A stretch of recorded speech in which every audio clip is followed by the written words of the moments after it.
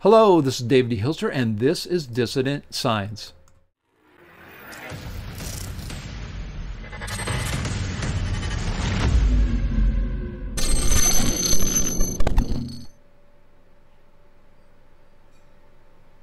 Well, the same experiment is back. I've talked about this before. It's so far back I don't even know which video, so normally I would point to it here, but if I find it, I will put it right there. But for now, I do remember talking about this. But this time, we have ultra-precise atomic clocks, and they uphold Einstein's special relativity theory. And of course, you know, I've been preaching to you guys and talking to you guys, not hopefully preaching, but at least trying to give you evidence, in fact, that special relativity is not correct. In fact, that's my most popular video. It's got over 10,000 views now. And I'm going to take a look at this article here today, which just came out. It's 2019, March 13th, Wednesdays, for those who are looking at this recording. So, Dave, come on. They're showing us special relativity wrong. Everything you're telling me is wrong. No, that's why you're subscribed to this channel. That's why I'm your science therapist. And that's what I'm going to talk about today. It says an experiment tested a foundational principle of physics known as Lorentz symmetry. And there's an atomic clock, but it ain't the real one, because it's so funny. They talk about this, but they never have a picture of the real thing. Anyways, there's the caption to the picture right up here. So, watching the clock, scientists monitored two atomic clocks for 6 months in order to test a tenet of Einstein's special theory of relativity. Each clock, like the one shown, contained a single ion of ytterbium. Y-T-T-E-R. Go pronounce that. The tick-tock of the two ultra-precise clocks has proven Einstein right once again. No, it hasn't. You can't prove any theory right. All you have is a theory or a model. It has its predictions, and you look at the universe, and if your theory or model can predict or show how that is happening and it matches what you measure, congratulations, it has been not disproven or not shown bad. But the way we look at it outside of mainstream is we say, well, you've got models, and some of them are better, some of them are worse, and anytime you see an experiment, you want to hope that your model will explain it. Sometimes it doesn't, but it doesn't mean it's a bad model. Sometimes it does, and that doesn't mean it's a good model. So it doesn't matter. What this should really say is the tick-tock of two ultra-precise clocks matches up with Einstein's special theory of relativity. It didn't prove it. We have this in mainstream physics. We have this idea that once we find E equals mc squared, the entire universe has found that the other aliens out there have found that same equation. Guess what? Probably not. We are just always thinking we have found the laws of the universe, when in fact what we have is models and mathematics, and we hope to be able to have them be useful for us. That's the real goal, and that should be the real goal. A pair of atomic clocks made of single ions of ytterbium kept pace with one another over 6 months, scientists report March 13th in Nature. The timepieces reliably supports a principle known as Lorentz symmetry. That principle was the foundation of Einstein's special theory of relativity, which describes the physics of voyagers dashing along at nearly the speed of light. Lorentz symmetry states that the rules of physics should remain the same whether you're standing still or moving at breakneck speed.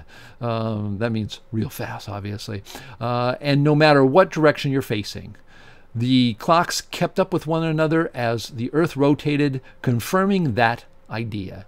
The two ytterbium ions, positively charged atoms, absorbed and emitted light at a particular frequency, functioning like a ticking the ticking of a clock hand. The ions, which were oriented in different directions, rotated as the Earth turned, making a full cycle each day. If the atomic clock's ticks varied based on their orientation of space, the experiment would reveal a daily variation in the relative frequencies from the two clocks, a violation of Lorentz symmetry. But the atomic clocks agreed within about a quadrillionth of a percent, confirming with about 100 times the precision of the previous tests that Lorentz symmetry held. Now that's why this is coming out, because they wanted to show that. Well, why are they doing this? They said, although Lorentz symmetry has been confirmed repeatedly, I mean, we've shown you guys, Einstein's right. Why are you wasting our time?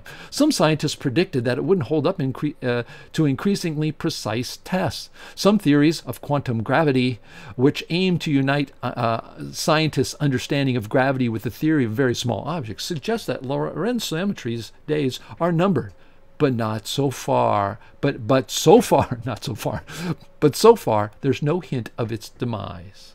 So what they are saying is that when you have two atomic clocks and they're moving in different ways in the universe, because yeah, you put one on one side of the Earth or another place in the Earth, they're moving a little differently. Well, they should, according to the Lorentz symmetry, they shouldn't differ from each other. And if we found that difference, oh my gosh, then there'd be something wrong. Now think about this in common sense. You have two clocks, doesn't matter what they are, because all clocks are physical. The atomic clocks, if you let go of atomic clock, it goes to the floor, including the ytterbium ion goes to the floor. That means gravity affects the atomic clock. So if you have this in the same gravitational field, more or less, because if you're pretty much not, the gravity is going to be more or less the same where you are, and then the other clock is, one clock is, and the other clock is, and it's going to give you the same time.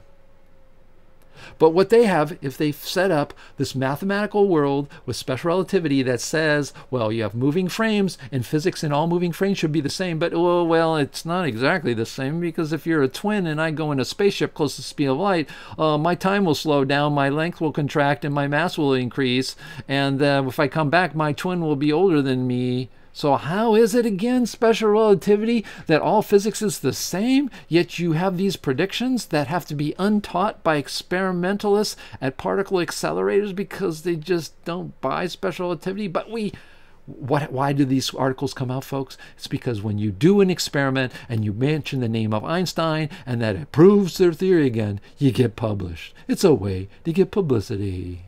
So let's take a look at all this. Here's some facts about special relativity. It is untaught by some working in particle accelerators. Yes, I said that. Go to see my documentary, Einstein Wrong. You will hear that, in fact, we have to unteach. There's a lot of fantasy going on, and we have a guy from Stanford Linear Accelerator talking about that in our film. Go to EinsteinWrong.com. Take a look at it. Proof for special relativity barely exists on the internet. Look it up for yourself. I think there's one page that's somewhere everybody goes to. It looks like it was made in 1996. And it's got all this stuff, and then even my subscribers during my live sessions will say, wait a minute, Dave, they have all kinds of proof. There's millions of the data points for special relativity, and they go, oh, I'll look it up. And they look it up, and they go, oh my gosh, I'm not finding over it. It's not everywhere. So yeah, there's a problem. Special relativity is said not to work unless you take into account a general relativity. And that's the way the guy in the movie talks about it. I'm not sure I got that part in the movie or not. Maybe not, but I do remember this conversation. This is very common, that people, when they're talking about the problems with special relativity, they are talking about that it's saved by general relativity. That's why Einstein had to come up with a more general statement, because special relativity really falls flat on its face. And then, of course, we have Dr. Karazani and hundreds of scientists who have shown flaws in the theory of special relativity. Hundreds of scientists. In fact, my dad has one of the most popular videos on our CMPS website. Go to John Chappell Natural Philosophy Society. Look up the second most popular video is my dad just talking about special relativity and the problem he found with it. And we have literally thousands and thousands of scientists talking about the problems with special relativity and general relativity and the Big Bang and all those things. And no one seems to care about it. That's thousands. It'd be okay if it was just, and of course, who said that was Dr. Glenn Borkert, if you saw my recent video on that as well. What else? Well, if this doesn't prove special relativity, then what is happening, David? What are you because one of the things people say they like about this channel is, hey, you give us an answer to this. And sure enough, we do. And the answer is, other better models can explain the same data. There's really nothing to explain here. You put two atomic clocks, which are in pretty much the same environment of the gravity, which is the overwhelming force on it. That is, the clocks that are sitting on the tables, the overwhelming force of those two clocks on the surface of the Earth is the gravitational field of the Earth. And the average person on the street will get this right. They will get the answer to the question of this experiment right. And they'll say, yep, okay, yeah, they'll be the same. There shouldn't be any change. Yeah, that's what happens. And then, of course, Einstein supposedly explained the answer to this. And yes, he did. And I have him right down here looking like Kilroy. And that is This is quote, of course, we are now, people are saying, well, maybe Einstein didn't say that. Is that a way to weasel your way out of this? Here's a, from Einstein, quote, quotable quotes from the quote, one of those quote websites out there. It says, no amount of experimentation can ever prove me right. I told you Einstein is telling these people, but they don't care. They just want fame. They want to be like Einstein. You don't want to be like Einstein, but let's read the rest of the quote. No amount of experimentation can ever prove me right. That's right. Einstein himself knew that you can do thousands, millions of experiments that his theory agrees with. That's good. I'm not arguing that. A single experiment, however, can prove me wrong. And of course, we have all kinds of things about special relativity not working. Mass increase is not seen in particle accelerators, the place where we should see it most, because we spend billions, and I'm telling you, billions of dollars to accelerate these particles, and they pretend that Einstein's right because they say, oh, well, it's got this relativistic mass. I mean, they really changed. They say, well, when we accelerate it, it's not just mass, it's relativistic mass. It's that magical mass that gets bigger when we go faster speed of light. Don't ask me why. Don't ask me for a physical explanation. But that's, again, the problem. The problem is, folks, is that we go back to my slide here, and that is other, better models exist today.